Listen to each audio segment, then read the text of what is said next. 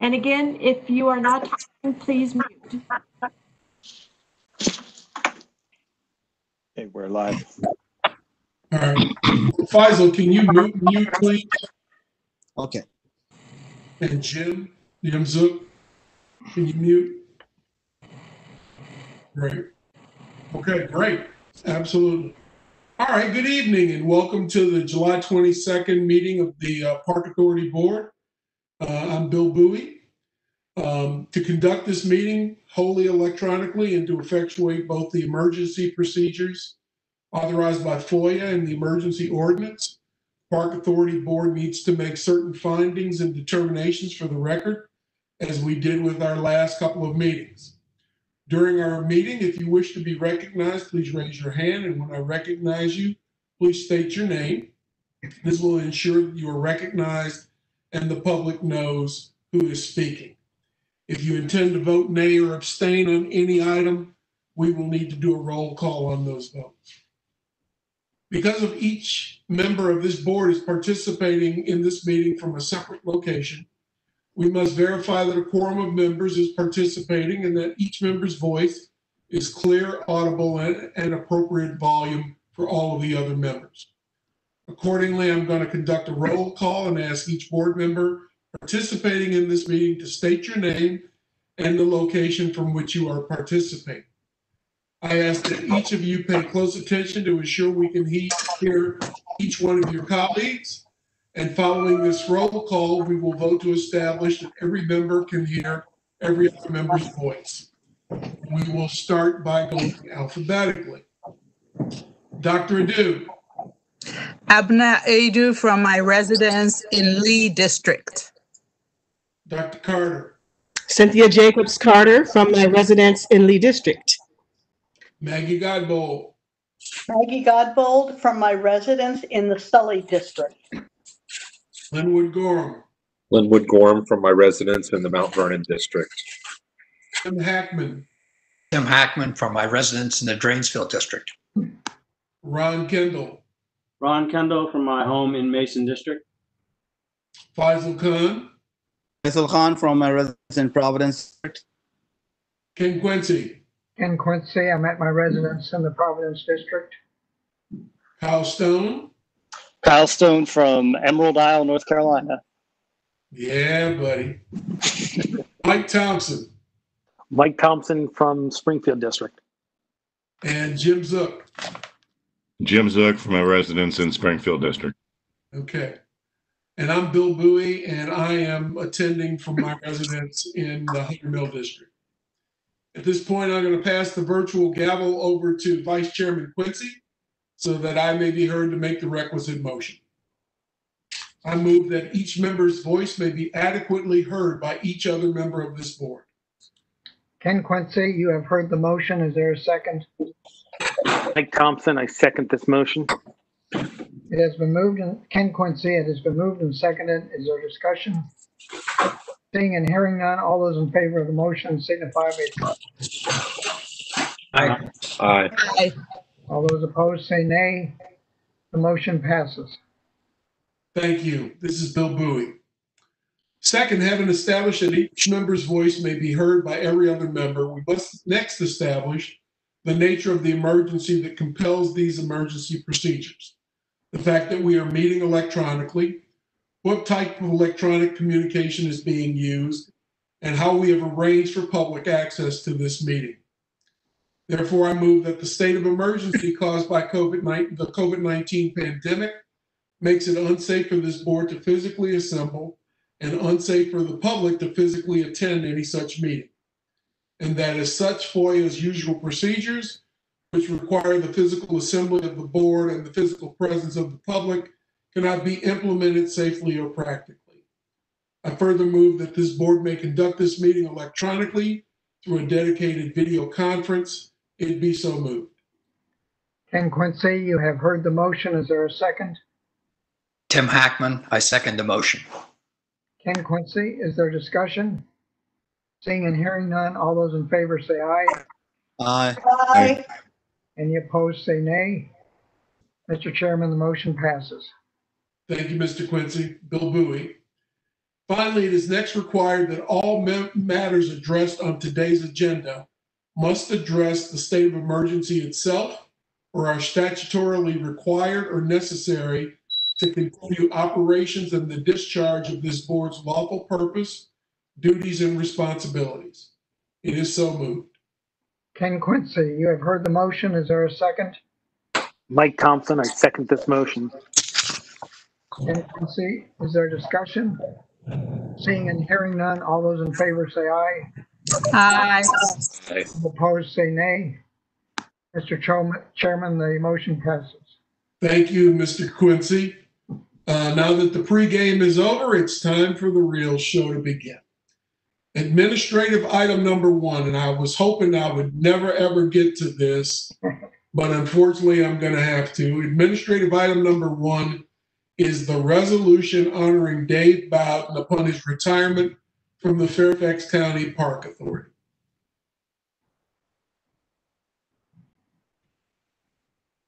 Is there a second? Second. Second.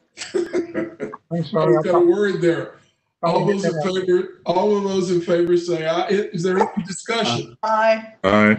Okay. Aye.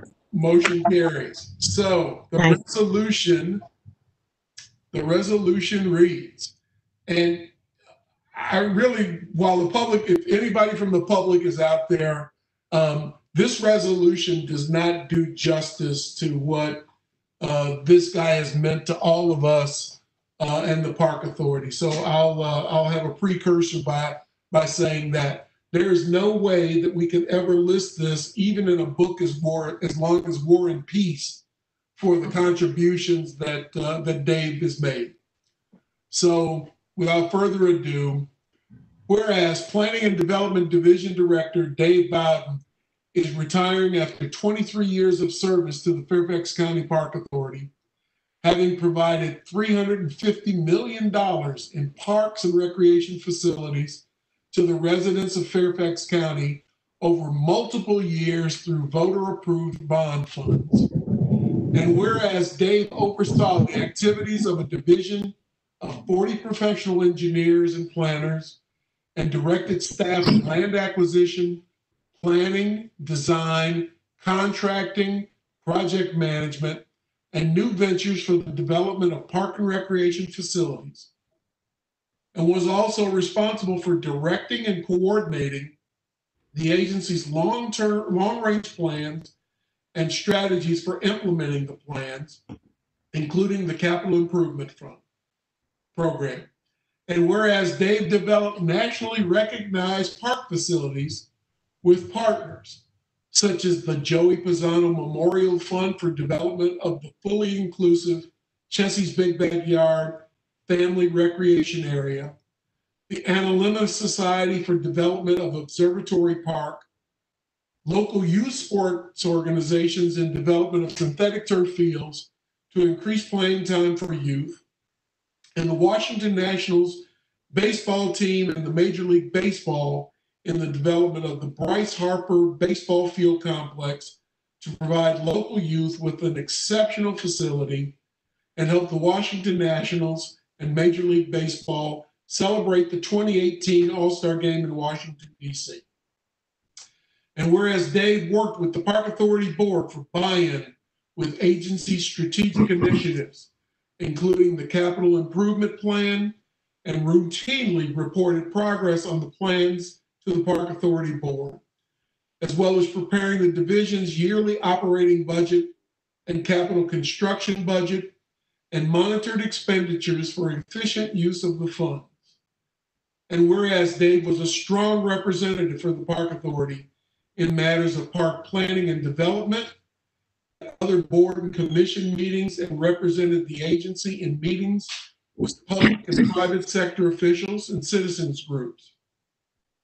And whereas Dave has been praised by Park Board Chairman William Bowie as a person who could always find that path to yes, and by the Park Authority Deputy Director Sarah Baldwin as someone whose tireless efforts provide a gold medal park system for the community will be felt for generations to come. And now therefore be it resolved by the Fairfax County Park Authority Board that expresses appreciation and thanks to Dave Bowden for dedicated and outstanding contributions to the Park Authority and the residents of Fairfax County, adopted by the Fairfax County Park Authority Board on July 22nd, 2020.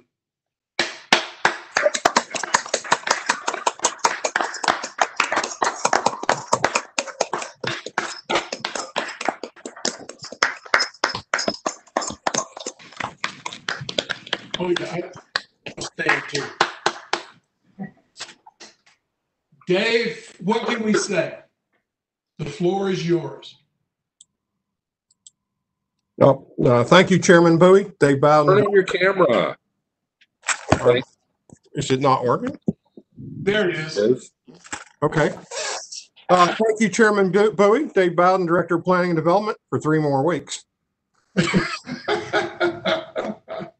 First off, I need to thank my lovely wife and best friend, Cynthia, for putting up with all those evenings and weekends I was out of the house for community meetings and celebrations, as well as all those unplanned side trips to look at parks under construction during weekend grocery shopping trips. If the great Hall of Fame baseball player Lou Gehrig was the luckiest man on the face of the earth, then surely I am the second luckiest man. If anyone would have told me almost 40 years ago when I walked through the front doors of the Park Authority headquarters, that small house office in Annandale Community Park at the time, that I would spend my entire professional career planning, designing, and building parks and recreation facilities to improve the quality of life of Fairfax County community, and in addition, get to travel the world providing morale, recreation, and welfare facilities for the deserving servicemen and women of our armed forces. Well, to quote a former director of the county's Department of Planning and Zoning, when he arrived late to a county team discussion on reopening the county's closed I-95 landfill and funding development of the Laurel Hill Sportsplex, I would probably responded the exact same way he did. I don't know what you all are smoking, but it must be pretty good stuff. It gets to a point in a long career when what you do is no longer as important as the people you do it with and the people you are doing it for. Bill mentioned in his remarks that he's proud to call me his friend. From my side of the equation, that's woefully short of adequately expressing my feelings. The word that comes to mind when I think of Bill is inspiration. So to Bill and all the board members, fellow Park Authority management team and staff, especially current and former members of the planning and development community team, our friends groups, park volunteers, youth leadership, and other community organizations have put in countless hours making Fairfax a better place to live. Thank you for allowing me this wonderful journey and inspiring me to always find ways to meet the needs of our community. As Director of Planning and Development, I've had plenty of opportunities to reflect over the past years on the creation and evolution of the park system we have all worked so hard to sustain. It never ceases to amaze me the forethought the original founders of the Park Authority and early park staff put into the development of our park system that has stood the test of time over 70 years, as evidenced by our 4 national gold medals as the best in the nation. I leave you with the following thought. As my senior class in high school debated the selection of a class song, we had narrowed the final choice down to 2 popular songs of the day, one by the band Queen and one by Fleetwood Mac. So if you haven't guessed my age before, certainly I just gave it away. The song we were considering by Queen was We Are the Champions, and much like the Park Authority and our gold medals, my classmates and I had many athletic and academic achievements throughout our 4 years of high school to reflect on with the selection of this song. However, we end up choosing the Fleetwood Mac song, Don't Stop Thinking About Tomorrow. Seems like the lyrics, don't stop thinking about tomorrow, don't stop, it'll soon be here, it'll be better than before, yesterday's gone, are just as appropriate mantra for today's uncertain times as they were for the uncertain futures of me and my fellow high school seniors. So I'll leave with you with thank you again. It's been my honor and my privilege to work with you and be inspired by you as we continue the Park Authority's gold medal legacy. That was really neat.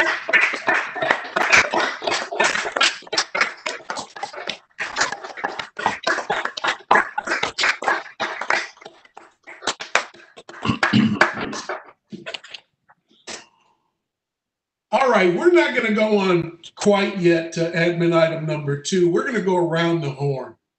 So I know lots of people have lots of things to say. So I'll start with you, Vice Chairman Quincy.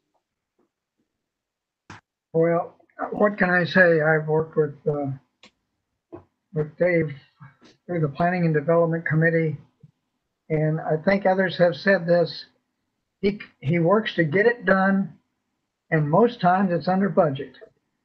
And I've just really enjoyed working with him. He's a person that that never sees defeat when he goes after a project. He always sees the positive, and 99% of the time, he gets it. And I've just been both pleased and educated by working with Dave. And I'm sorry to see him go. I guess he's not going too far though, so that's good. But I'm sure with his expertise and working with the management team that whoever comes in to fill the shoes will be most qualified. And I thank you, Dave, for all you've done. Thanks, Ken. Mike? We've talked a lot about Dave as what he's done for the Park Authority, and it's incredible what he's accomplished. But I would also be remiss if I didn't point out that he is a man of great integrity, a man who stood in front of meetings large and small, who you could count on to not only tell the truth and not only be honest with you, but also to work to come up with creative solutions and then follow through to get those done. So, Dave, you are somebody who I hope we all try to emulate and recognize that you are a man who has gotten great things done, but also are a man of great moral character. And thank you for everything. Appreciate it. Jim? Oh, skip to the end here. Let me get back on. You're there. Now you're off. You were on. All right. Yeah. That's counterintuitive to me. Well, I had the pleasure of working with Dave when I was on the staff with Fairfax County and the Department of Planning and Zoning. And I think the relationships between those departments has been excellent over the years. And a lot of that has to do with Dave's leadership. Also, I've had the opportunity to see him perform in a different environment, that being on the Park Authority Board. And Dave, I really want you to know I appreciate the professionalism that you have always displayed and the tremendous amount of work that you and your staff have done to further the park system in Fairfax County. So I wish you the very, very best in the future and begin to have some fun at your parks. There you go. Linwood. Dave, all I can say is I've just thoroughly enjoyed working with you. I've always found you to be a very likable guy. I think everybody that you come in contact with, including our constituents, think that. Absolute competent in every way. It's just been an honor and a pleasure. I wish you the best, and I hope this is congratulations on your retirement, but I hope it's not goodbye. Thank you. Tim? Thank you, Mr. Chairman. Tim Hackman. Dave, you have been the touchstone of integrity and transparency and unbelievably efficient and professional at what you do. And as I've mentioned before, we will all miss you greatly. And I can imagine your successor coming in and to fill your shoes and saying, please give me a double measure of what Dave had. That's precious. Great. Maggie? Thank you, Mr. Chairman. This is Maggie Godbold. Dave, you were one of the first folks at the Park Authority that I met when I became the board member, and you, to me, exemplify what almost everybody I know at the Park Authority is, and that is you get it done. And you get it done on time, sometimes below cost, and always with a smile on your face. Your service ethic and your ability to work with everybody in the community is just so inspiring. And I wish you a wonderful retirement. I hope you enjoy, and I hope you don't go too far. We will miss you. We will all miss you very much. Thank you, Dave. Thank you. Faisal? Well, I have a pleasure of knowing Dave and working with a couple of projects since last 8 years I'm on the board. And I like everybody said that I have found him amazing in every which way you can say. And on top of all, I mean, it's not overlooked at all, but it's worth mentioning that the quality of his work at the end result is just amazing. And if you look at that, that tells you everything, that's all the work that's been put behind that. Well, we said that we're definitely going to miss him. And like Tim said, it's the big shoes to fill, whoever comes, but we hope he doesn't go too far. And good luck with your retirement, Dave. And please stay in touch. We can still use you. Ron? I'm without words on Dave. I can't imagine him not being there. I can't imagine him not being able to answer all those questions that I know are in front of me. I'm sure whoever replaces him and his staff will do a wonderful bang-up job. But the thing I'm going to have to ask every one of them as they go through their processes, what will Dave do? Because that's the gold standard. Thanks, Dave. And somewhere along the line up front here, there's a party, and it's going to happen. Hear, hear. Cynthia? Yes. Well, Dave, you could have knocked me over with a feather. I had no idea that you were about to retire. So congratulations on that. It's been great working with you all of these few years. So when I think of you, I have one word to describe you. I have others, but this one stands out. Exemplar. Exemplar. You are the real deal. So I'm hoping that you will be around to volunteer so that, so that as others have said, this is not goodbye. I always think back on our hearings when I looked around and things were getting a little boisterous. You would be right there in the room, and I would feel so brave. Oh, Dave is here. I would feel so brave. So thank you for that. And also always enjoyed talking with you about your days at the Smithsonian and my days at the Smithsonian. So wishing you all the best. And remember, you are the real deal. Thank you. Kyle? This is really totally unacceptable. And the fact that you're leaving reflects really poorly on Kirk, that he couldn't keep you around a little bit longer. But no, seriously, congratulations. Very well deserved. I got to know Dave when I was in Supervisor Cook's office, so going on a decade now. And as Bill said, finding a pathway to yes, that's really important in our roles on the Park Authority, but it's absolutely invaluable when you're in a supervisor's office and there's someone in the government there that's trying to find a way to make the community happy. It was great working with you then. It's even more fun working with you now, and it's a huge hole to fill. Sad to see you go, but again, congratulations. Abena? So congratulations, Dave. I really appreciated how welcoming you were when I joined the board, and you were more than willing to show me the ropes. I haven't figured them all out, but I'm still doing that.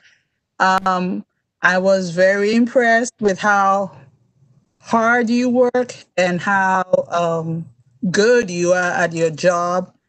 And the one thing that did stand out for me was the passion you had for your job.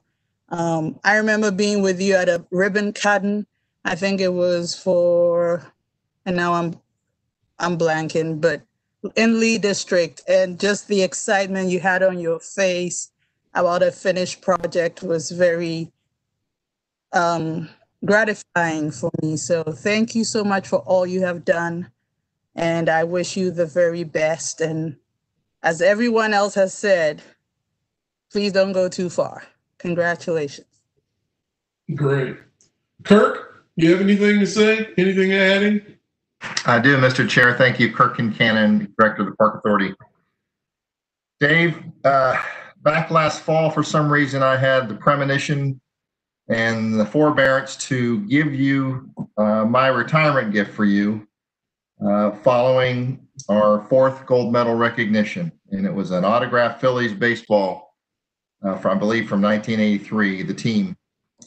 You were gracious. You accepted it. You said, "What's this for?" And I said, "I'm giving you your retirement gift ahead of time. I don't know why, but I'm urged to. Given our current situation of the pandemic, I'm sure as heck glad I did that."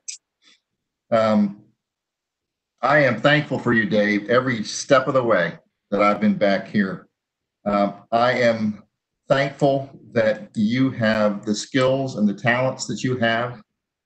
I'm thankful for your passion, your dedication, your professionalism, your demeanor, your spirit, and most of all, for your leadership and your friendship. You are by far the best I have ever worked with during my 40-year career. Thank you, Dave, and we will see you when you return and work for us. That's great. Sarah? I think I said it all in the remarks on Dave's resolution.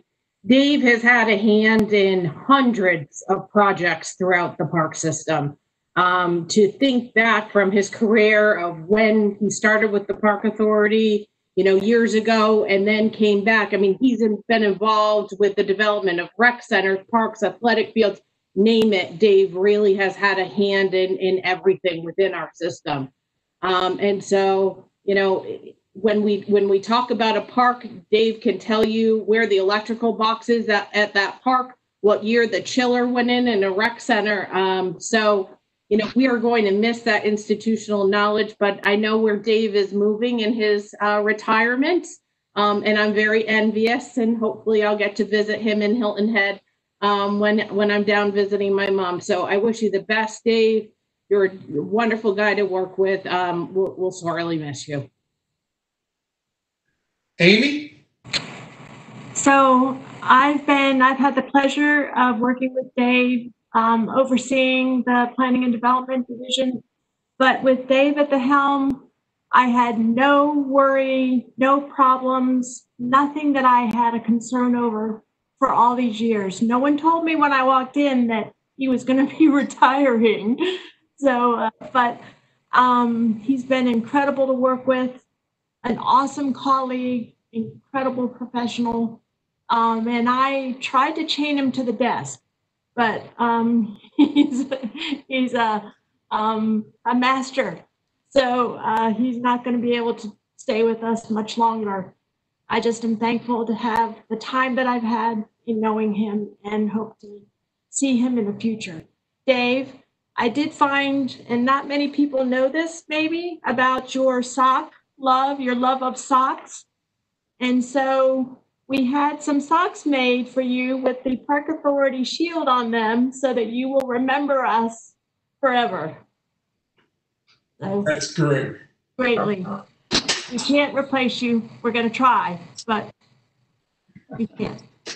Well, we really can't replace it. I mean, I can't even think of, and we were in on some of the interview, I can't even think of putting in a job description what Dave does. Because, I mean, it would take the rest of the year to write that document.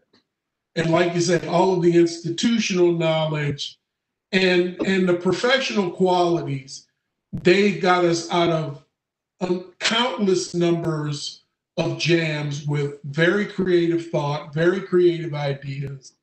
And I'll make sure that we keep in constant communication, my friend, because baseball's about to start. You'll get a little respite here, and we still got a lot of things going on. So for the time being, you'll leave, but we'll see you again really, really soon. And when the time comes, we'll do something really, really special. So appreciate you. All right, we're going to go on to admin item number 2, which is the resolution honoring Chris Monson upon his retirement from the Fairfax County Park Authority. Is there a second? Second. All those in favor say aye. Aye. Aye. This is great. Aye. Okay. The resolution. Whereas Frying Pan Farm Park Assistant Equestrian Manager Chris Monson is retiring after more than 38 years of dedicated service to the Fairfax County Park Authority and the residents of Fairfax County, having worked in a wide variety of roles as a host of the Park Authority facilities. And whereas Chris Monson got his start as a seasonal employee at Beulah Park in the early 1980s, interned at Burke Lake Park, not interred, Providence Rec Center, and Nottoway Park during college, was hired after graduation as a full-time laborer 3 at Nottoway. Headed maintenance at Oakmar Rec Center when it opened in 1988, was promoted to assistant park specialist at Mason District Park, and spent some time at the historic rental properties before heading to Frying Pan to work in the equestrian area. And whereas Chris helped to oversee the additions of the new barns to the park in 2010, being heavily involved in a major role in the annual pre-Turkey Quarter Horse Show from 1997 through 2019, running the event for more than half of those years. And whereas at Frying Pan Farm Park, he turned what some might have seen as a disadvantage into a plus, since he wasn't a rider and he had no preference for Western or English saddles. He was able to make strong connections with riders in both disciplines, helped to organize the park's many horse shows, and substantially grow the program during his tenure. And whereas Chris Monson brought a wealth of experience to the job at Frying Pan Farm Park and was very important in helping with the big special events, overseeing parking each year for the well-attended 4-H fair, and putting his great maintenance skills, time, and energy to use wherever he was needed. And whereas Chris was honored during his career with an Outstanding Performance Award and shared in a Trailblazer Award when Frying Pan Farm Park was named Site of the Year. And now therefore be it resolved by the Fairfax County Park Authority Board that it expresses appreciation and thanks to Chris Monson for dedicated and outstanding contributions to the Park Authority and the residents of Fairfax County, adopted by the Fairfax County Park Authority Board on July 22nd, 2020. Congratulations, Chris.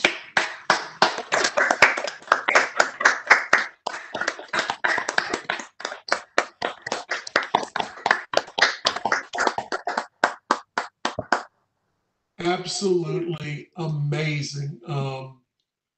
What we've done at what's been done at Frying Pan Farm Park is just second to none. And the combination of Chris and Dave just present the kind of quality folks that we have and that we really needed to have the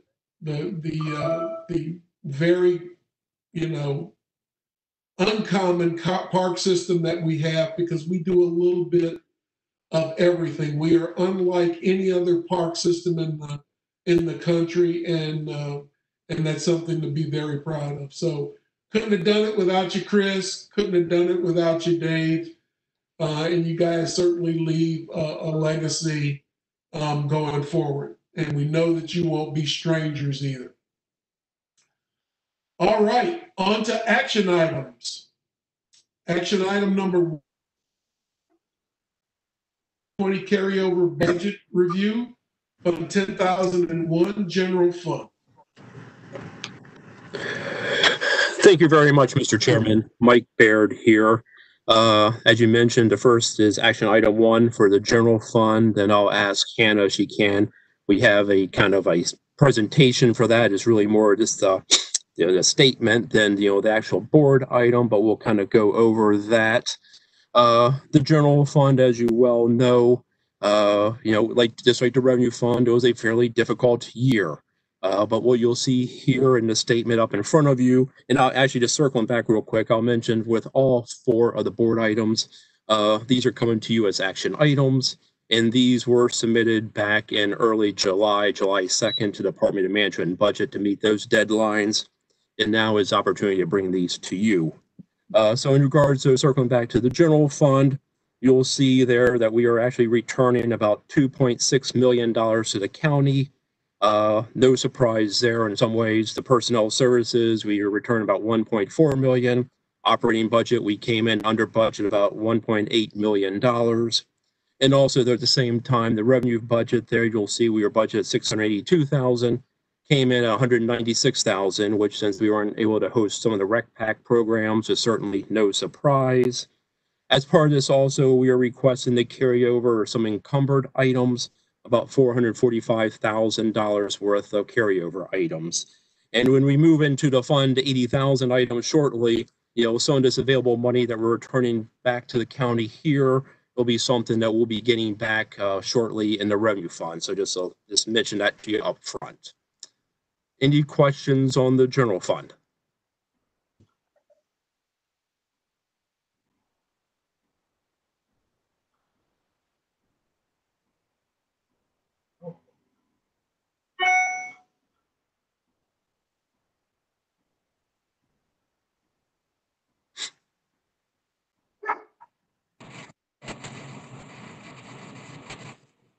Are you taking our silence as questions? Yes, if there's any questions or anything like that, absolutely. I know obviously you had to vote on it too, but questions, or happy to answer questions now also.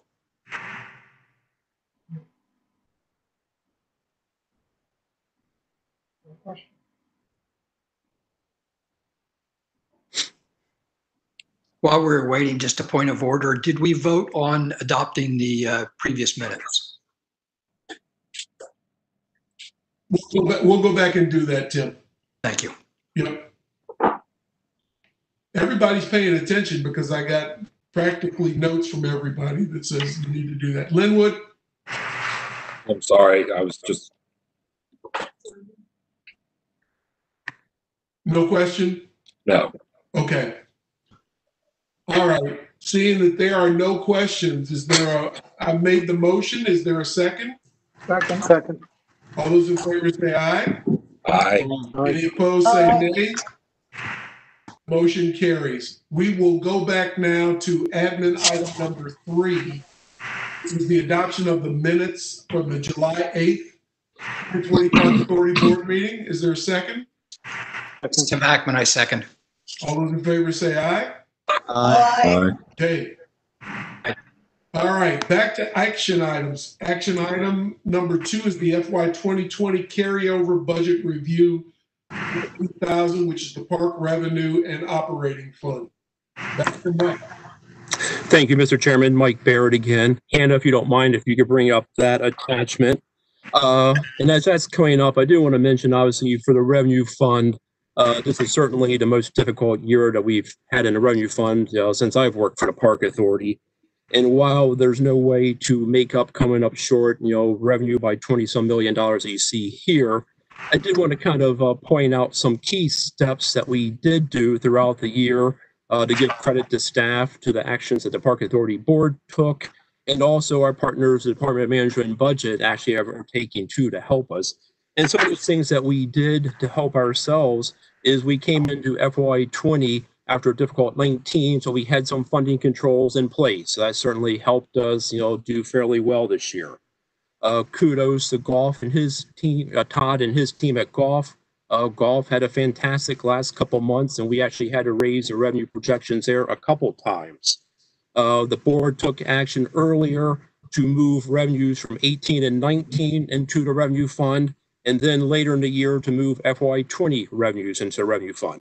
So those, again, were key actions that helped the revenue fund do as good as it did in a difficult year.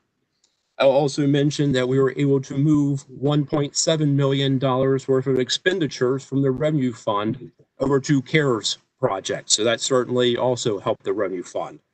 And then they're actually working with Department of Management and Budget. They're going to be transferring in $1.7 million as we move into FY21 to help, as we start FY21 with a negative balance to help correct that. So it really is a partnership of a lot of different things. And we also, the board took action to approve the use of the reserve and $2.6 million, and we will be taking advantage and using that also. So just kind of, a lot of steps and things that happen to help us navigate where we are now. But what you have in front of you right now is just a snapshot on attachment 1 of looking at fiscal year FY20.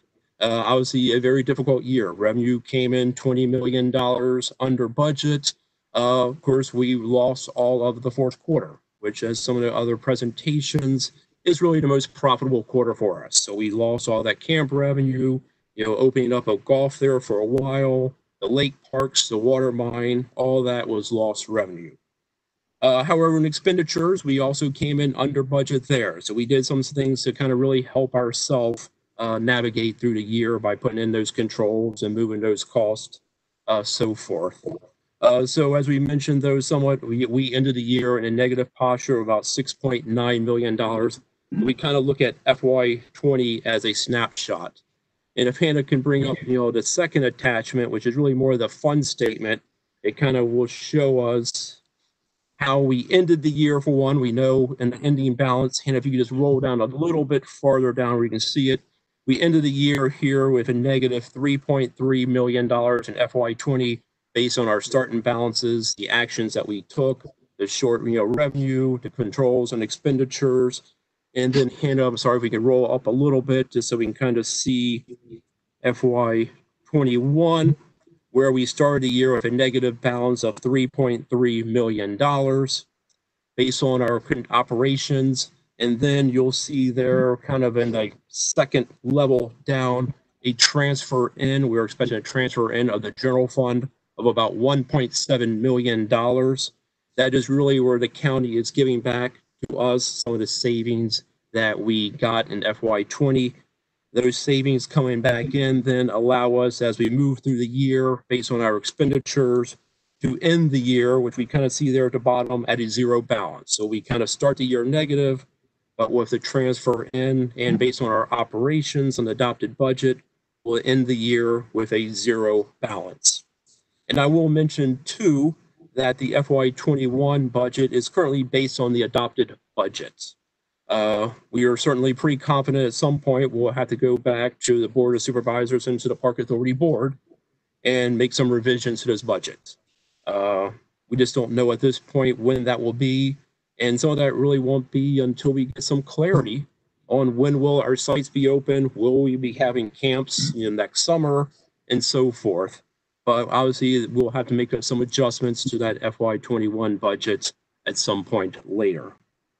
So we ended up, 20 in a disappointing shape, but not, certainly unexpected given that we're closed during a very busy time. But with the actions that we took, with help from DMB, we will end FY21, which from the county perspective, or like any businesses, some businesses lose money in a given year, but they continue operations. And that's really is what we are doing and what we are focusing on for FY21. So we will end the year FY21 with a zero balance.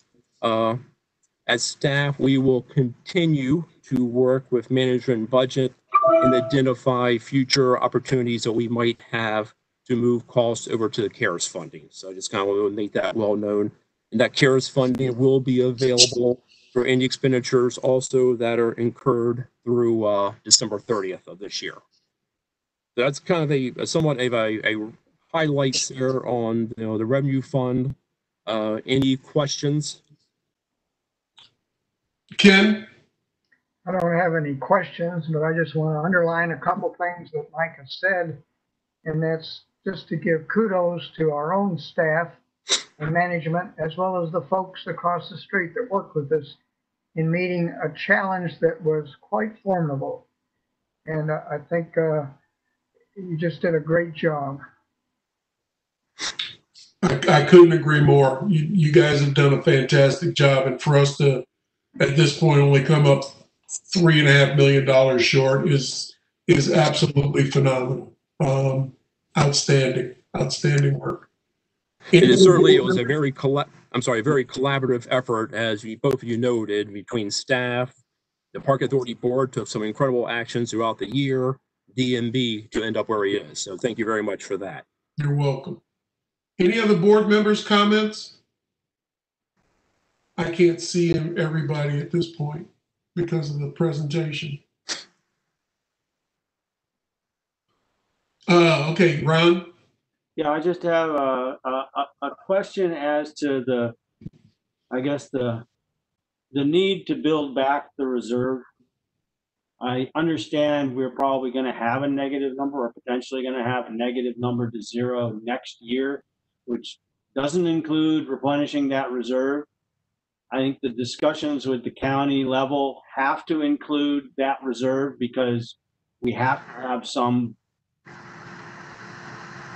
emergency funds available for things that are just going to happen that we cannot predict beyond the current pandemic. And Ron, I'll just interject. Mike Barrett again speaking. That is part of an ongoing conversation that we are having with DMB.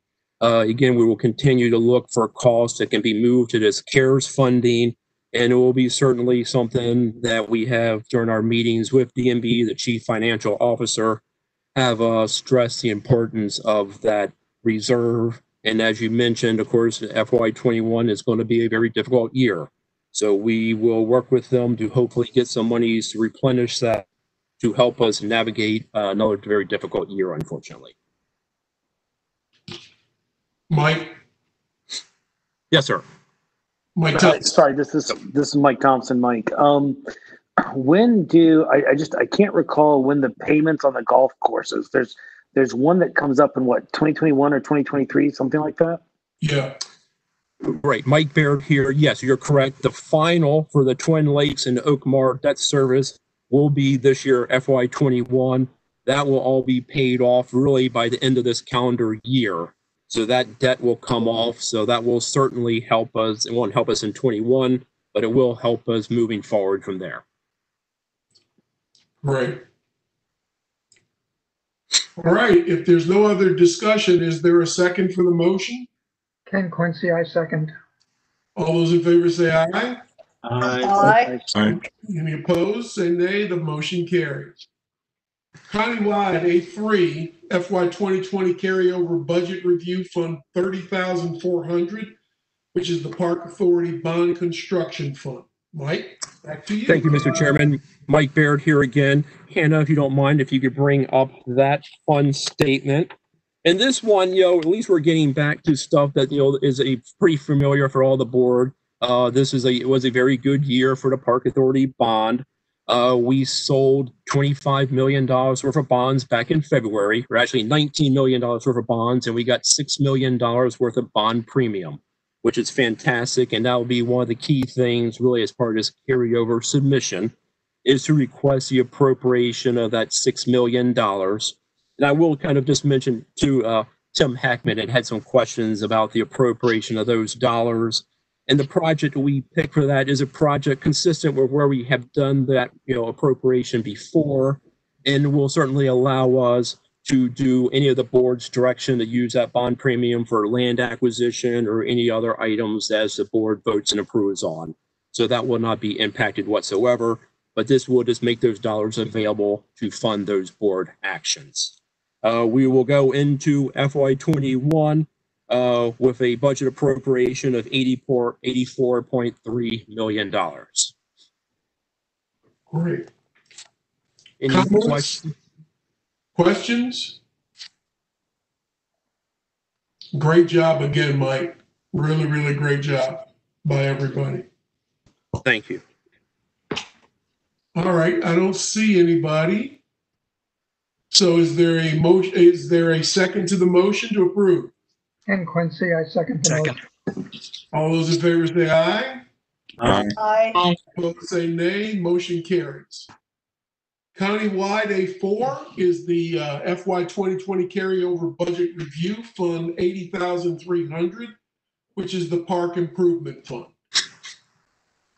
Thank you again, Mr. Chairman. Mike Barrett again here. This is another one of the funds that is, under the fiduciary control of the Park Authority Board. In this fund, a couple of key things here. One of the main key things I do want to mention is that we have a partnership here. And yeah, thank you very much for bringing that up. My apologies here. We do have the fund statement, and the fund statement kind of highlights it right there in the middle. We are doing expect a transfer in from the housing department of $1.5 million. And this will be part of a partnership that we are having on North Hill Park.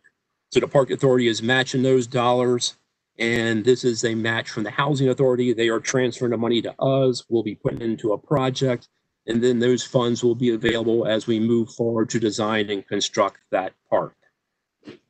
Behind that, I think Hannah just showed it is kind of a busy one, so we'll kind of quite skip it for now.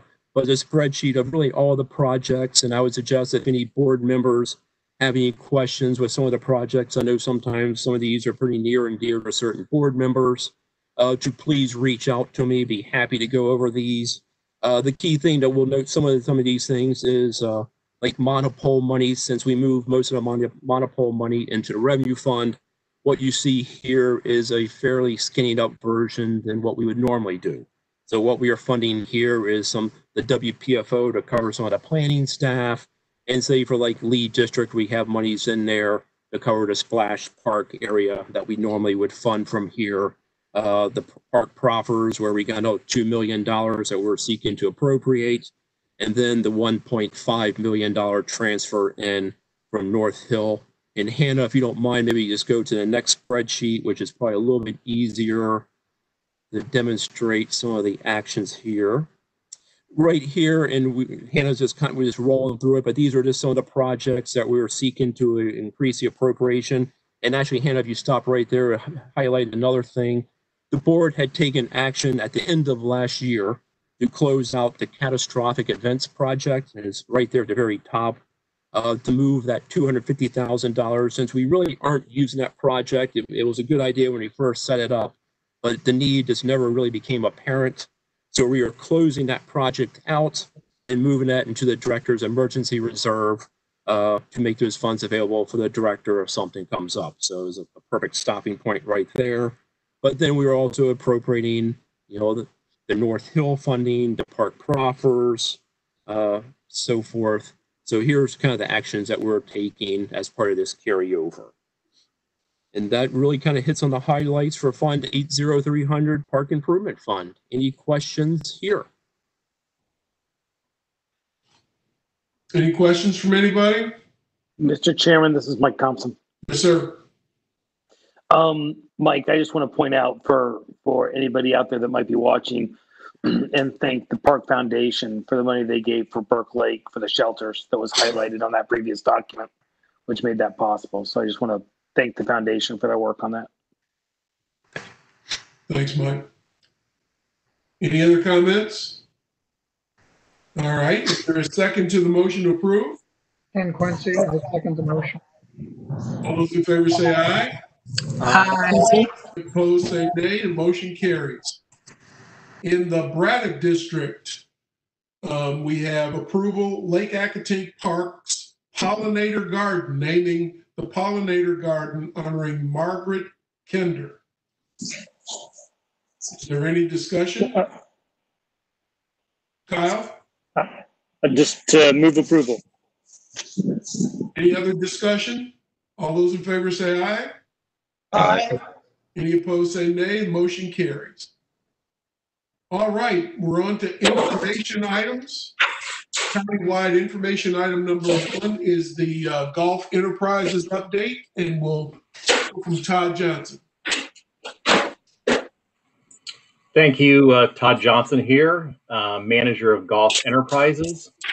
We also have on the line tonight Nick DeRay, the marketing specialist for the agency, and Roberta Korzen, the golf marketing specialist as well on the line. And Hannah will bring up the presentation here in a second. The presentation tonight is really just to tell you about how things are going in golf, whether it be the golf industry, how things are going locally in golf, and talk about the impacts of COVID-19 and how we've responded to that. Hannah, you can go to the next slide. So this slide is pretty dramatic. Shows you the number of golf participants dating back to the year 2000.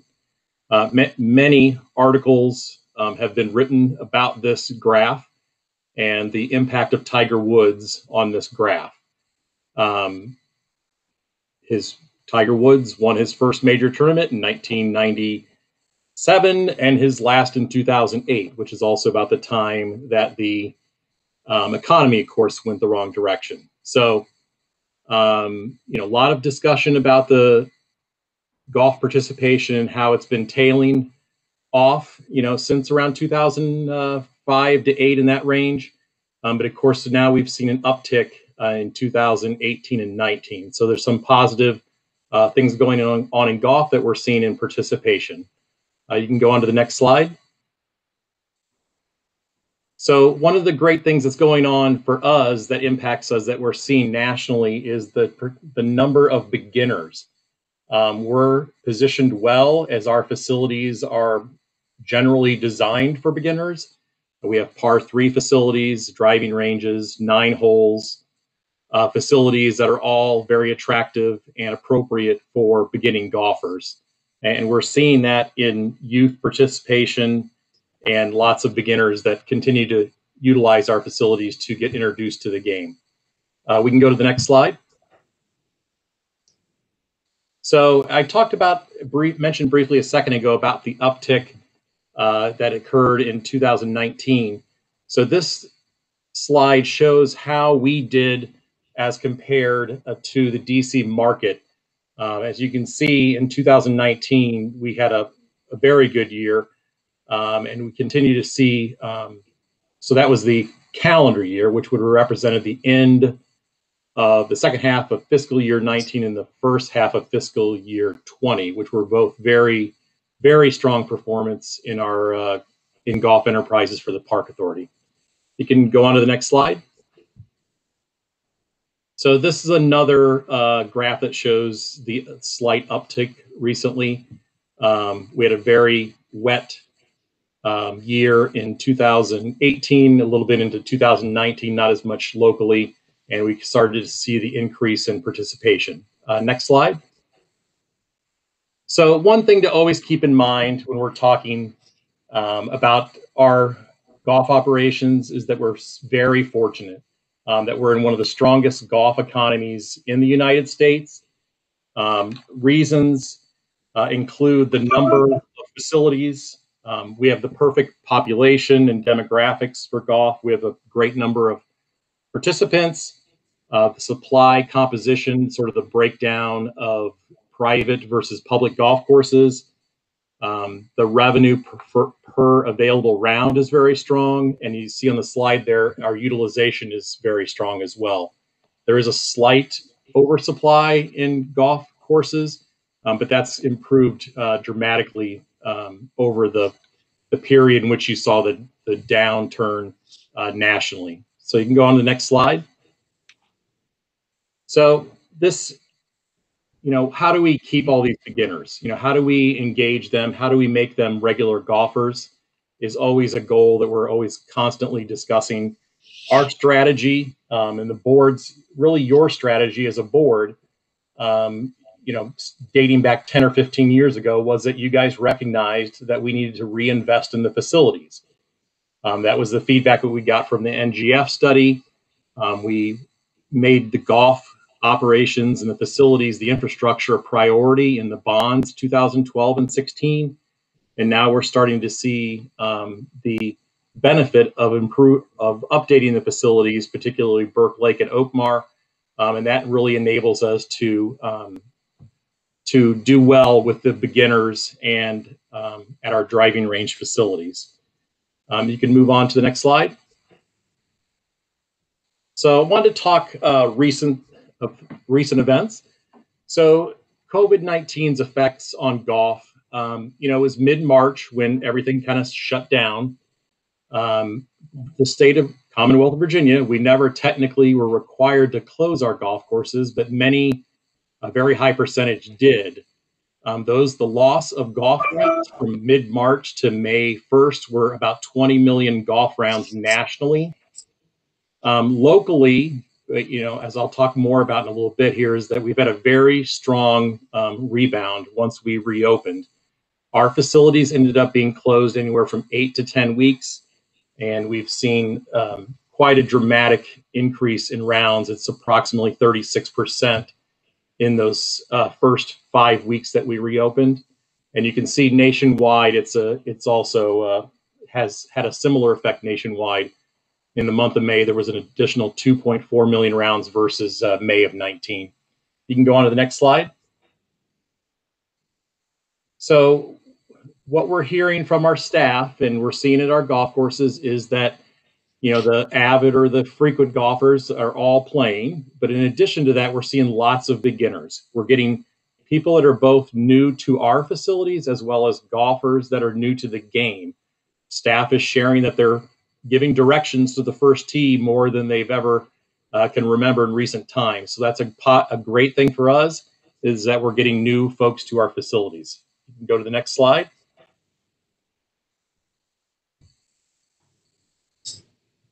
So talking about so I mentioned earlier, we were closed March 16th to our first 3 golf facilities reopened May 8th.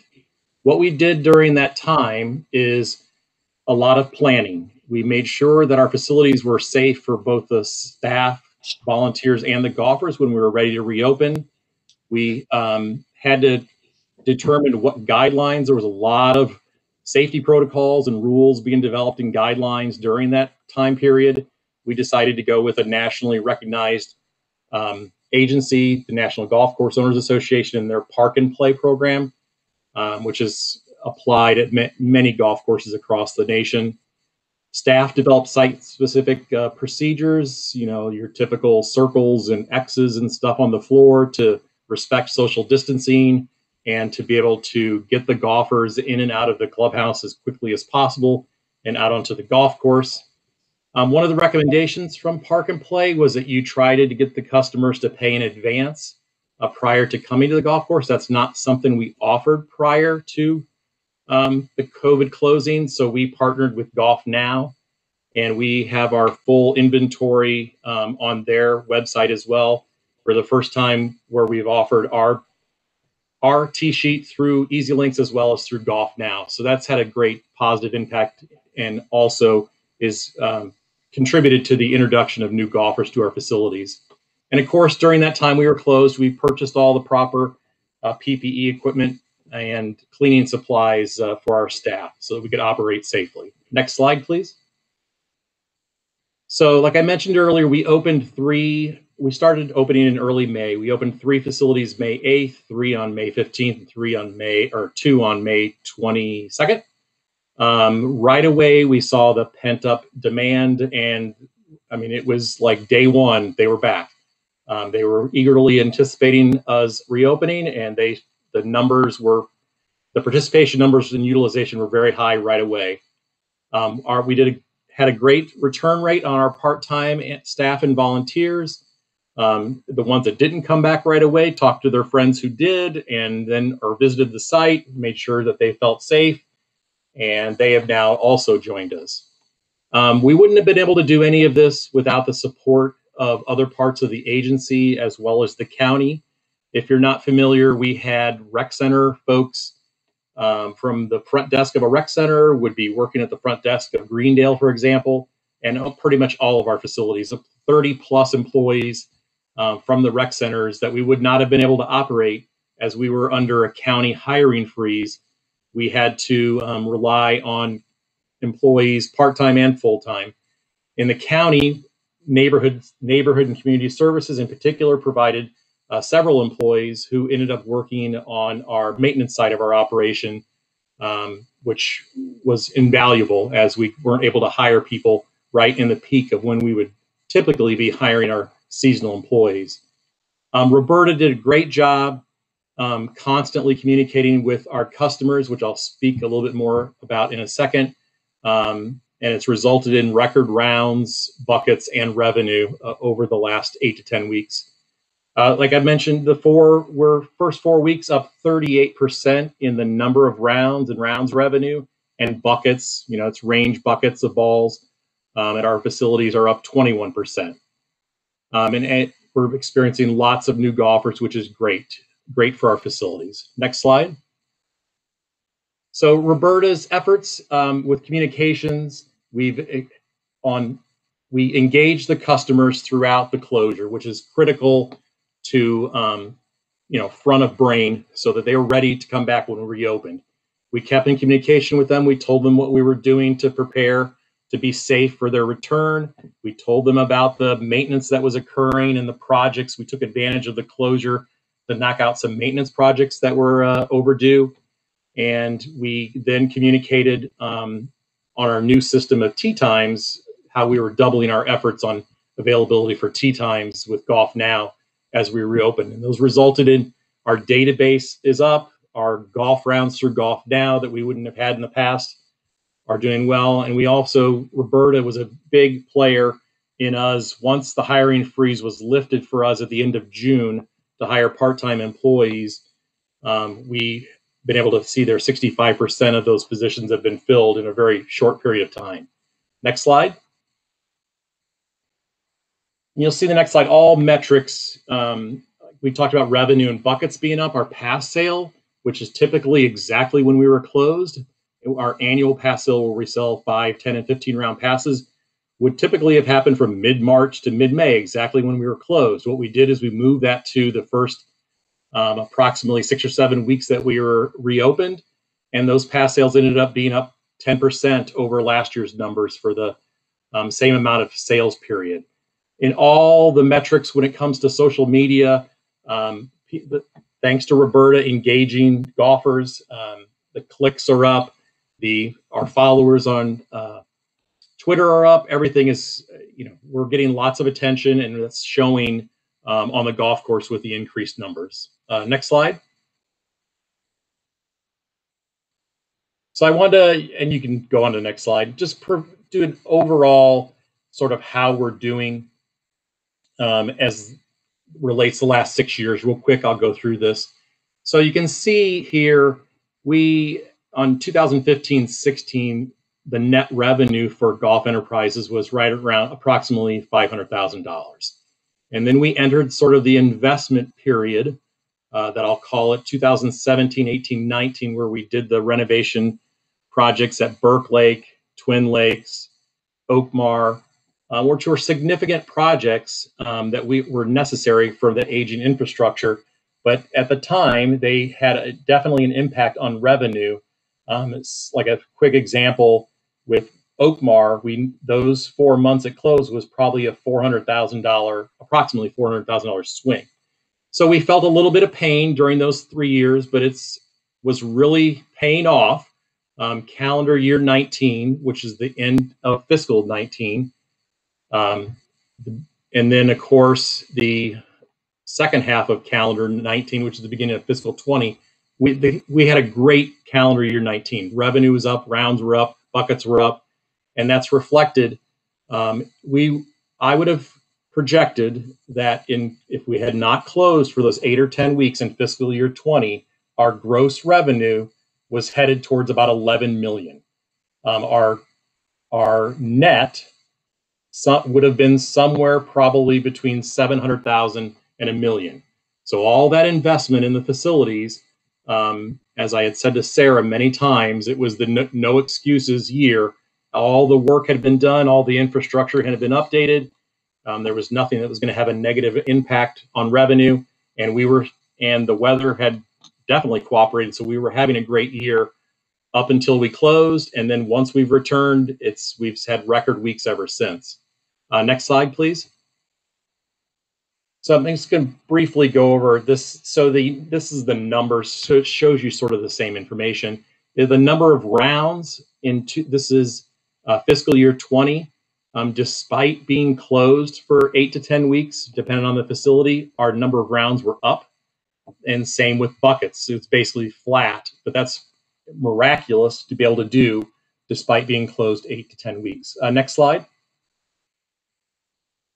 So site by site, Burke Lake, you can see the investment was in 2005, and then immediately in the investment at Burke Lake was 2017-18 are the fiscal years that it impacted, it being the clubhouse and the range being closed for short periods of time. Resulted in 2019 fully operational. We made, it was a net of $251,000. Next slide. Greendale, we've made small incremental investments over the years. Recently, the parking lot, but we had a project in Dave's group where we did drainage improvements on hole number 17. We replaced the irrigation system. It's constant investment, which has paid off, and that's why Greendale's been a strong performer throughout. Next slide. Jefferson District, a lot of investment right now ongoing in the park and the golf course, and I would anticipate that we'll see a spike moving forward there. But you can see that Jefferson's always a strong performer. Next slide. Laurel Hill's been a little bit more of a roller coaster, but the recent, we had definitely had investment over the early years of this slide now, which have resulted in strong recent financial performance. Next slide. Oakmar, you see the year, fiscal year 19, where we were closed. I mentioned about the $400,000 impact. Now we've reopened, and that $172,000 net this fiscal year obviously was seriously impacted by COVID, would have been a much bigger number. Next slide. Pinecrest. So, we've done quite a bit of investment, 2017-18, where we invested in the clubhouse, which is increasing our program revenue, as well as the money from the simulator. You can see it's been slower to build, but it's been on the improve the last 3 years, and I would anticipate Pinecrest is probably the biggest improvement since we've reopened post-COVID. Their numbers have been through the roof at Pinecrest. Next slide. And Twin Lakes, another one where it's a perfect example, the investment, the bunkering project, where we had 9 holes closed at that 36-hole facility during fiscal year 18. And then now you see how we've built up those utilization numbers ever since we did that improvement at Twin Lakes. Next slide. So things moving forward that we're working on, we'll continue to Roberta and Nick, new creative marketing initiatives. Moving forward, as it relates to marketing, we're going to be replacing our point of sale system with a system that will give us new additional marketing tools. We'll continue to recruit and try to attract junior women and new golfers to our facilities. Implement some dynamic pricing at the facilities where that makes sense, and consider alternative staff approaches. So I mentioned, and most of the credit goes to the reinvestment in our facilities as it relates to the recent strong performance in golf, but also at the same time, we have tried to shift the model since the 2012 NGF work that recommended that we needed to have less merit staff and more part-time staff. We have approximately 25% less merit staff in golf than we did in 2012 and 13. That definitely has a positive effect on the bottom line. So that is it for the presentation. I am available for questions, as well as Nick DeRay and Roberta, if you have any questions. Good job. Really good job. Thank you. Lots of improvement. Any questions, any comments from the board? Ron? Just quick, I think the key to that, one of those first introductory slides on the safety of the staff and the volunteers and the customers is probably the key to why golf is moving in the direction it's moving for us now within the pandemic. People need to feel comfortable when they come to the course, and I think the things that we put in place the distancing, the face shields, the face masks inside the facilities has all worked really well. I also think a lot of the online activity that we've seen can be supported with additional stuff that you're probably already planning to do. I really see the passes as being potentially a future push, because people will want to buy multiple passes at a discount at a course, and then the money's in our pocket, whether they use them or not. We want them to use them, but we'd rather have the money up front. I'd like to know if we have any way of knowing what the reservation system is allowing people to do when they don't show up.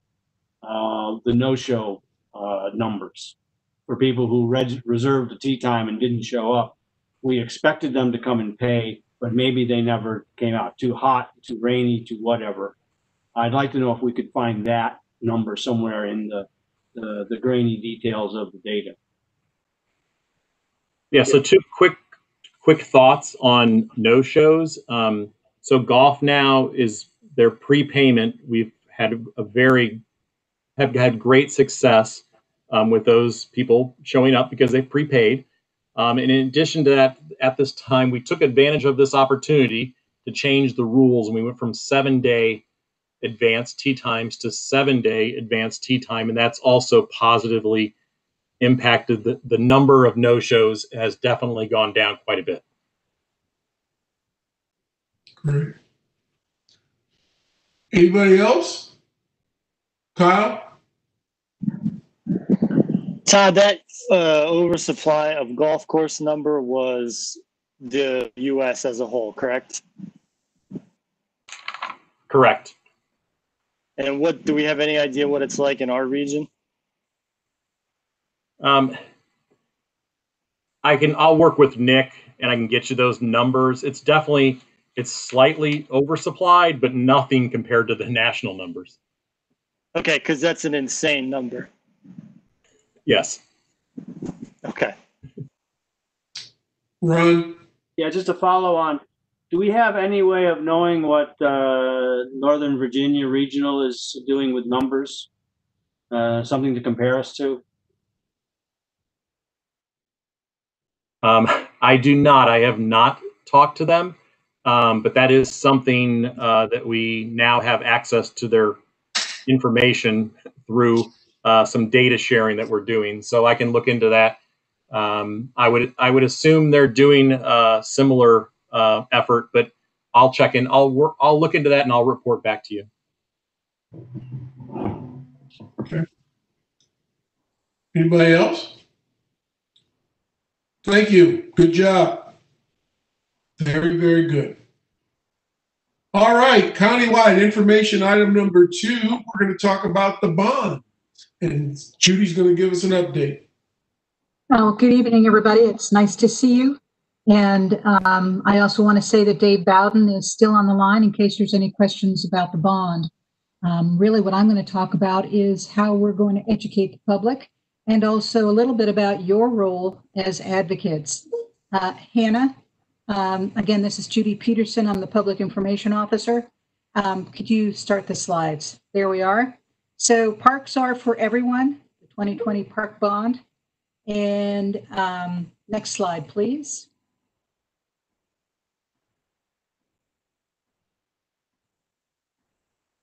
This is what our bond is going to look like this time, and those are the 100 million breakouts. Next slide, please. And we have a rich history of bond passage going back from 1959 when it was a $4 million bond all the way to the 94.7 million in 2016. I think that we're going to continue that trend. Although I certainly wouldn't advocate, I would just say that that is a factual statement. Next slide, please. So I wanted to talk just a moment about education versus advocacy. I've been working with County Attorney Aaron Ward to ensure that that those lines are clear. And so I just wanted to state that, Park Authority staff can educate and the public and supported parties can be provided with educational materials regarding the 2020 park bond. Next slide, please. Now that is different, of course, from those who are not park staff. So park staff cannot advocate for the 2020 park bond. Next slide, please. So what are we doing to get the word out? And I believe I heard that we're about 100 days away from the election. Good, bad, or indifferent, that's not a whole lot of time. So we are developing and starting to implement a public education program. And we're trying to use all the tools in the toolbox, but it's a little different during the pandemic because some of the things that we would ordinarily do in terms of going out to the community to hold meetings, even just getting our signs out has a little bit of a challenge to it. For example, we looked into bus advertising, which has been used before, but at this time, only about 30% of the buses are actually running and the ridership is very low. So, we have to look at some different means by which we can make this happen. So our focus is in large measure on digital means of communication. Our website has been up now for about a month. I would encourage people to look at it and also know that we're going to continue to add material to it as more material becomes available. We also looked at social media from a couple of different perspectives, and after speaking with several people who really understand social media advertising in today's day and age, we decided that we would start out first with organic and see where that took us. There's a lot of difficulty in political advertising right now. And even, going with the Park Foundation on that end, we weren't sure that that was the right way to go. Our organic reach is fairly large and gets picked up by others. So we think that we can do it with organic. Virtual meetings, we'll be asking HOAs and civic organizations if they'd like us to go online through a Zoom or through WebEx to educate them on the bond. We're also working with the county. We've had crews out for the last 2 weeks creating video content that shows the type of projects and some of the projects that are programmed for the bond. And we're developing information sheets, including district by district talking points for advocates. So if you want to know what's happening in this district, we can tell you. We already have a PowerPoint that is up online and that could be presented easily by anybody to anybody. And then, of course, we'll be looking to the youth groups, sport associations, friends groups, HOAs, to get them to, with a push of a button, touch several thousand people and let them know the facts about the bond. Next slide, please. So the Green Team, a few folks on the board who have not really been involved with some of the bonds in the past were asking me about the Green Team. So I wanted to explain what it is that these individuals, whether they're an advocate group that is separate or whether they end up being part of the park board, they develop and implement the outreach education plans that that provides the information. The difference is, of course, advocates can advocate and we can't. And so you really become an ambassador and you lobby on behalf of the bond, utilizing information that we provide and also the park authority in general, just knowledge of our organization. And I do want to say that the Park Foundation is funding all of the materials. They've just invested in some signs, very significant cost. And so that's a very important point that, that those dollars are going for that. Next slide, please. Just some other outreach highlights. We'll be coordinating with Nova Parks because they do have a piece of the bond as well. We'll be coordinating the dissemination of the park bond signs. You'll notice our bond signs are a little different this time, and that'll be on our next slide. Half are advocacy and the other are education. We'll be encouraging the development of blogs, letters to the editor, other traditional means of communication. We'll see as we get closer if we can find an inch to get in with some editorial boards to talk to them, educate them, perhaps have a press briefing.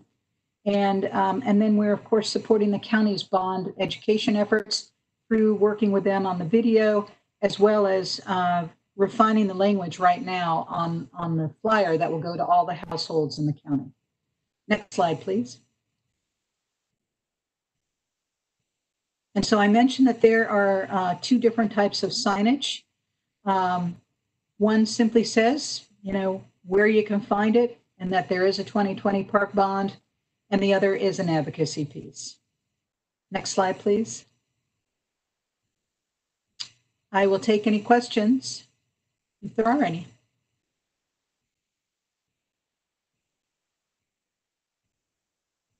Can't hear you, Bill.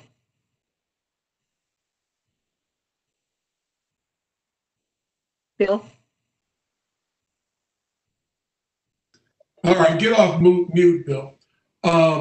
It's going to be really, really critical this year, just because of the situation that we're in. So I would ask that the board play a more active role this year. In the past, we've been able to go out and get a team captain to run the green team, and I'm not really sure how feasible that is this year because it's going to be more of a virtual presence than anything else. So I would ask that, if we extend ourselves a little bit, make ourselves available for some of these meetings, because we're just not going to be able to get out there and get those grassroots efforts like we have in the past. So please give that consideration. Judy will be in touch with everybody. Mike, you had something to say? Mike Thompson? Yes, sir. Thank you. This is Mike Thompson. Judy, I know that you were looking at doing a mostly organic social media program. I would just recommend that if there's an entity that may do the paid advertising, specifically, for example, on Facebook, in support of this, they have to file for a disclaimer, and that disclaimer can take several weeks, and sometimes Facebook gets backed up. I would strongly recommend that any group that might be identified to do that support work, that an effort be made to get that disclaimer. Whether you choose to do the ads or not is a different issue. But if you decide you want to do it on October 1st, you may not have the time to actually implement a campaign. Yes, we explored that, and right now getting those disclaimers and getting those permissions extremely difficult. The requirement for personal information to be divulged. So we didn't really have any takers when we asked, well, guys, would you like to do this? So, but I would agree that we probably need to do a little more exploration just in case we need to go down that path, and we'll immediately. But I'm very confident that our organic reach on all of our platforms and through the Green Team is going to suffice. I understand. I was just suggesting you might want to. Thank you. Good. Anybody else? Well, Judy will be in touch with us for sure in the coming weeks, and we'll go out there and give it our best again. Thanks, Judy, for all your work. Appreciate it. My pleasure. All right, countywide A6, we're going to have a discussion about policy 405, which are the signs. Judy, you're All going right. I am. So back in January 24th, 2018, the Park Board approved policy 405, which deals with signs and displays. And the policy provides guidance in terms of protecting the aesthetic of the parkland and facilities under its control or ownership. My name, by the way, is Judy Peterson, and I'm the Public Information Officer. Now, since that approval, several changes and additions to the document have been recommended. to better facilitate free speech on Park Authority property. I'll go into some of those changes first, but let me also add that Sarah Baldwin, who is the Deputy Director for the Park Authority, will be participating in this presentation. And we also are lucky enough to have the County Attorney, Cynthia Bailey, with us. She will be going into closed session later on this evening with you to talk about some of the nuances. But she's also listening and available in case there are any questions about the sign display areas. So some of the changes that are going to be talked about tonight seek to clarify the type of signage that requires a permit, highlights the differences between public speech versus Park Authority speech, such as interpretive signage, and addresses issues pertaining to what we find as a growing request for sign placement in the community. Next slide, please. So we are not only anticipating, but we are experiencing increased requests for park signage. We have to acknowledge that parks are a public forum, a traditional public forum. That signage within the parks, we believe, is in need of management. And key to all of these discussions is the absolute need to remain content neutral. Next slide, please. So I mentioned the kind of forum that we are. There's the non-public forum, limited public forum, and the traditional public forum. And when you look at those buckets, we are that last bucket, the traditional public forum. That's where speech is taking place. And that's one of the questions that you have to ask first and foremost. Next slide, please. So what is a traditional public forum? Well, parks, we are definitely a traditional public forum. Sidewalks, streets, and then I won't read them, but you can see some of the limited public forums and the non-public forums. Those are also important just in terms of comparison. Next slide, please. So again, we need to focus on the fact that regulations absolutely have to be content neutral. It really doesn't matter, in terms of the type of content, you can't treat them differently. It can never be based on subject matter, and it can't be based on the fact that we may disagree with the message.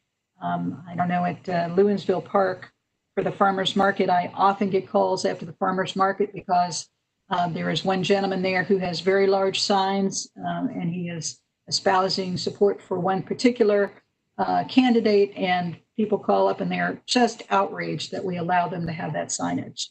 And of course, you can't target the messenger. Next slide, please. So again, when we talk about content neutrality, it doesn't mean that it's completely the Wild West. We are allowed to have some controls. We can control time, place, and manner. So we can say that you can only put a sign on the plaza, or that you have to keep off the grass, or that you can't, block the front of the building. And we can tell you when you can do this. We can say signs must be removed 1 hour after an event. And we can say again that you can't create a safety hazard, or in the case of other First Amendment activities, we can regulate the number of people. We can say that it can't be anything besides acoustic music, and we can regulate the size of the signs. So that's the approach that we've taken. At this point, I'm going to turn it over to Sarah, and the next slide, please. Sarah Baldwin, Deputy Director. The next couple of slides are going to walk you through the elements within the policy. The first element within the policy is the purpose statement. And we've expanded the purpose statement to talk directly to our role in protecting First Amendment rights of individuals who wish to express themselves within parks, while ensuring that we're maintaining the aesthetics of parkland. Next slide, please.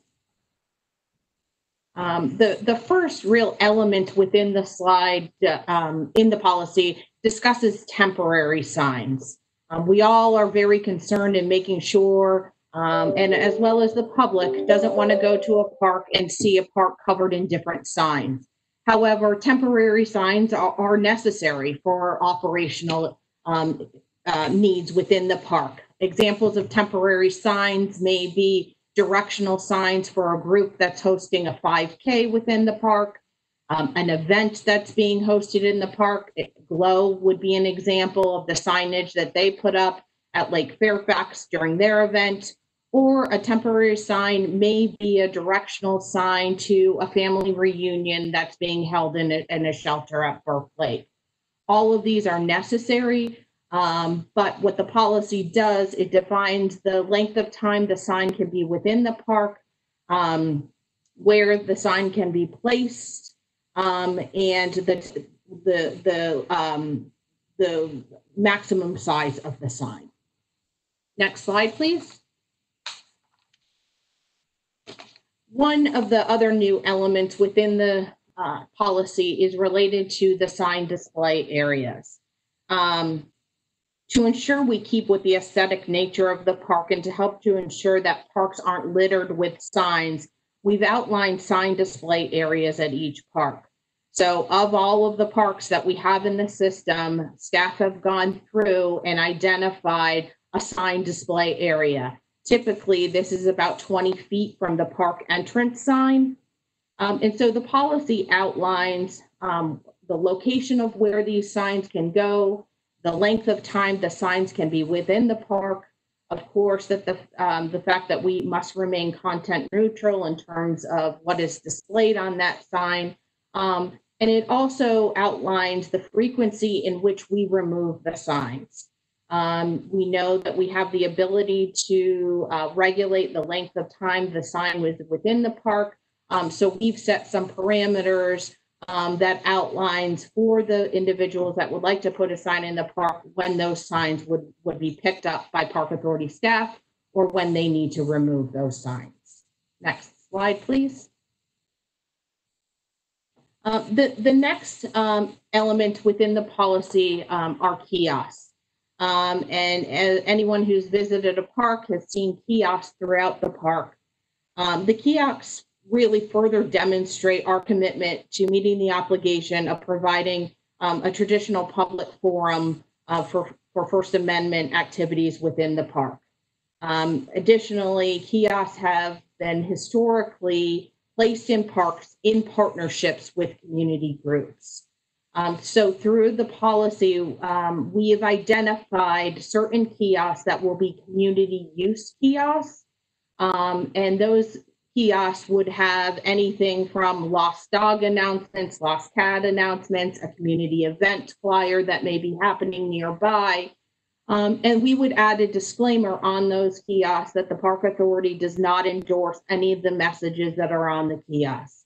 If you look at park systems nationally, kiosks are a great way for the community to communicate on what's going on. It's often a gathering space in communities to communicate with one another. So we felt having the ability for the community to put messages on kiosks with some management parameters in terms of the size of the materials that they could put on the kiosk, the number of messages that they could put on, and then of course parameters for how long they'll stay up was important, again, to show our commitment to the First Amendment and our role in that.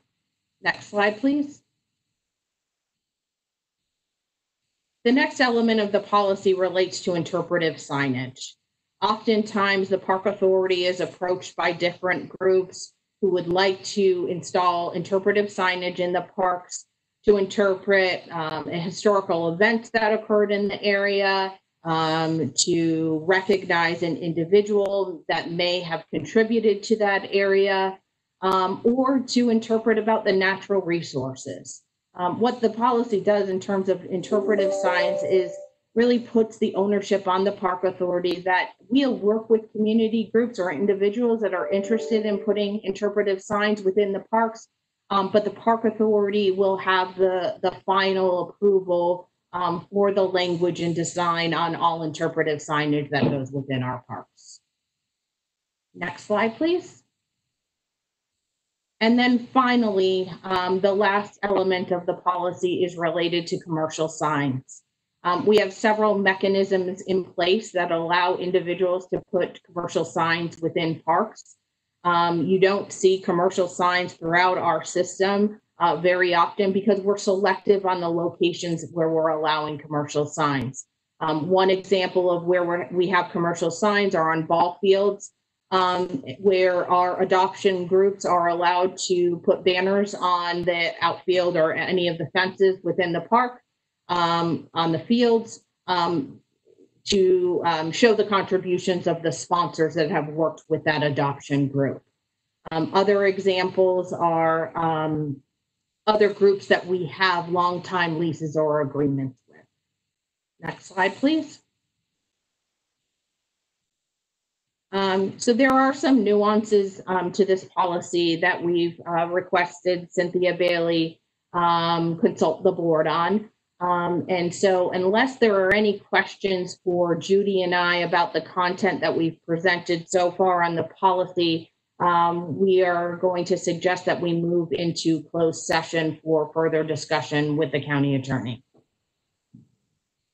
This is Mike Thompson.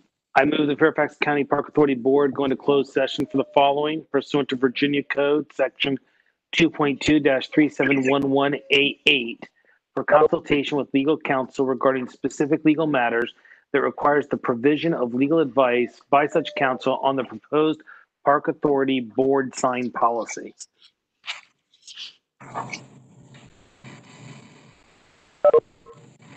Mr. Quincy, are you seconding the motion? Muted, sorry. Ken Quincy, I second the motion. Okay, all those in favor say aye. Aye. Any opposed say nay. We shall now go into closed session for approximately 15 minutes.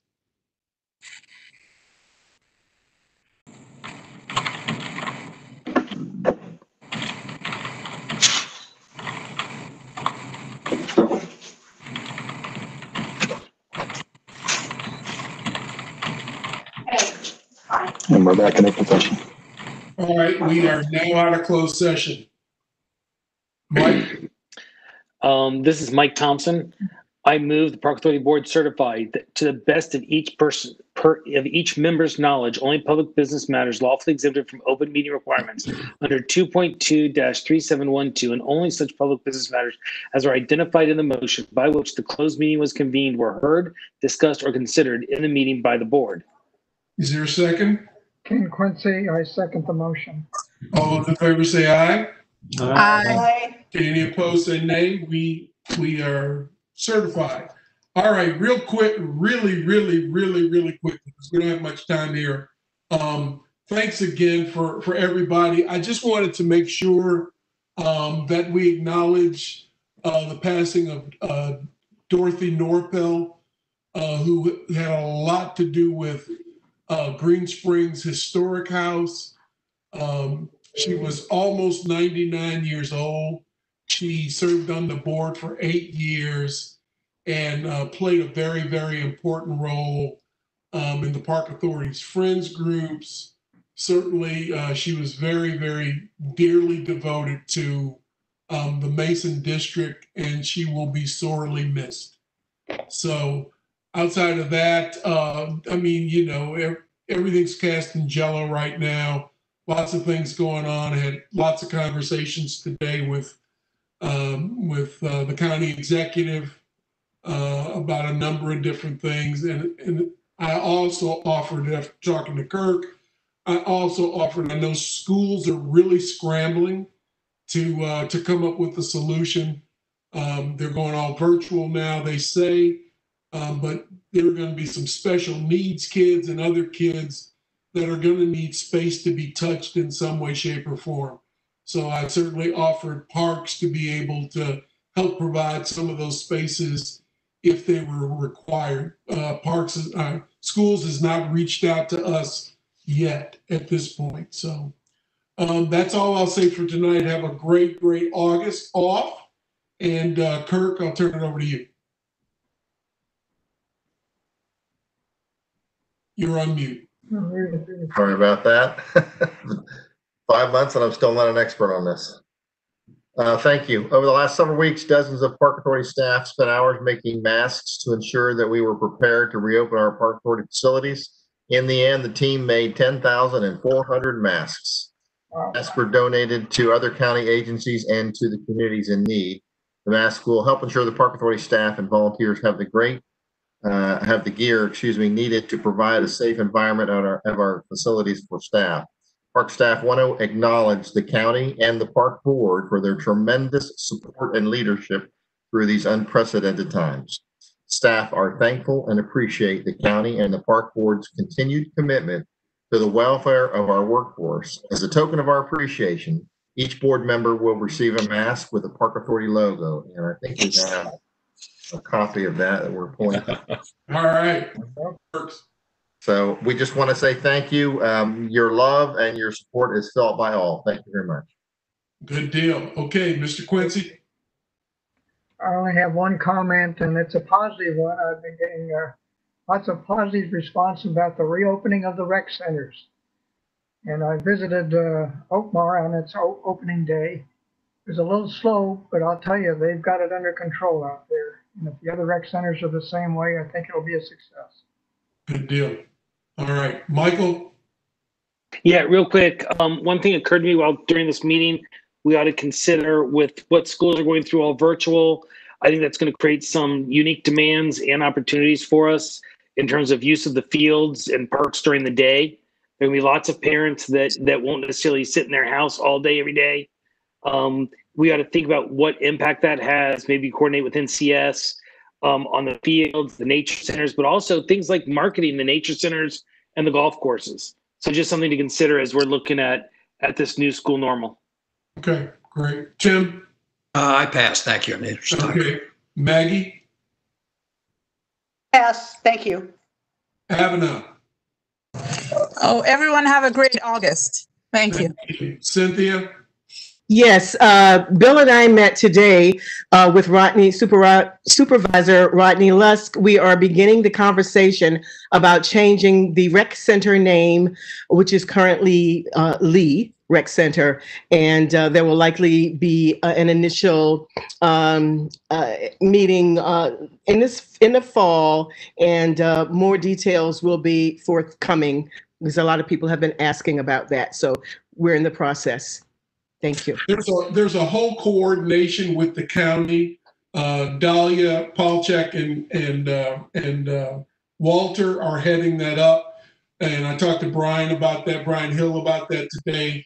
So we're making sure that we're in sync and coordinating with the county. We don't want to get out ahead of them, so that we have a coordinated effort and make sure that we're doing the right things in the right places. So that's what that was all about. Final? I'll pass, sir. Okay, Jim. Pass. Kyle. Linwood. Happy August. Pass. All right, Ron. I want to say goodbye to Dave one more time. And I also want to let Dorothy Norpel's family is putting together a memorial service, hopefully at Green Spring Gardens. I do not have a date or time, but I'll let folks know. Okay, great. Thank you all for everything that you do, and especially during these crazy, crazy times. Your expertise and your volunteerism is exceptional during this, because lots of people are looking for answers, and you're out there in the community, and you're folks that can be the gateway to getting them there. So kudos to all of you. Be safe, wear a mask, and with that, we're adjourned. Bye-bye. Good night, everybody. Good night. Happy August. Happy